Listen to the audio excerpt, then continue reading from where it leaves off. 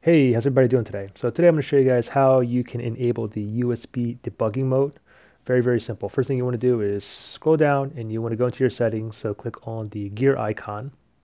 And then from here, what you want to do is you want to scroll all the way down to the very, very bottom.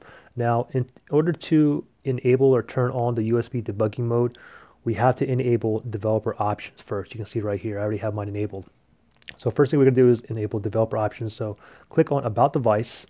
And then from here, you want to look for build number right here. If you don't have build number in this list, then look for software info, click on software info, and then you should find build number. For build number, we want to tap this like 7 times, and you keep getting this message here. It'll say like 7, 6, 5, 4, 3, 2, 1, and eventually it'll say developer mode has been enabled.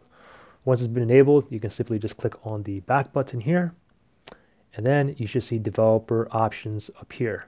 Click on developer options. And then from here, you have a lot of settings here, and you basically want to look for USB debugging.